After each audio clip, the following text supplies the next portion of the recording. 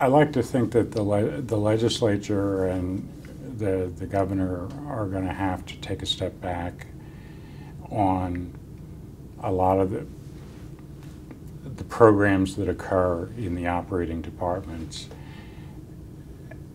and at least at some point say, wait, time out. You know, we gotta. This is nice to have, but we just can't afford to do it right now.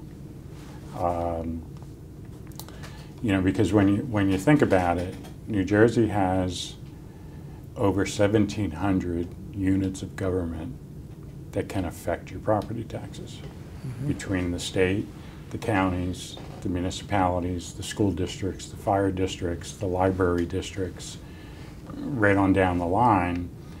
You know, and there's not room left out there to, you know, to just say, oh, okay, we'll do this and we'll just increase taxes. You can't do it. And you think consolidating, decreasing units would have a significant impact? I think that's one idea. I mean, you know, there was some serious talk several years back about eliminating counties.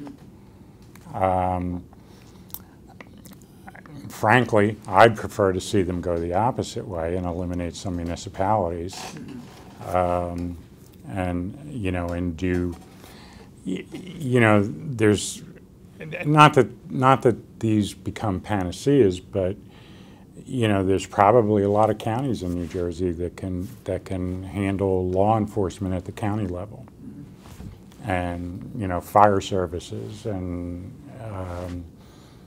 you know, it's just, you look at you know, you look at any particular county that has God, I think some of our counties have upwards of 60 or 70 municipalities in them.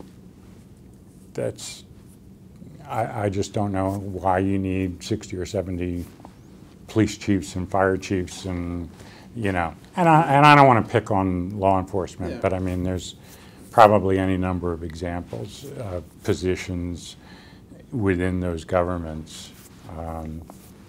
You know, school superintendents is a perfect one for me. Right. You know, I don't know whether it's still the case, but at one time we had school districts in New Jersey that had no schools. That's still the case.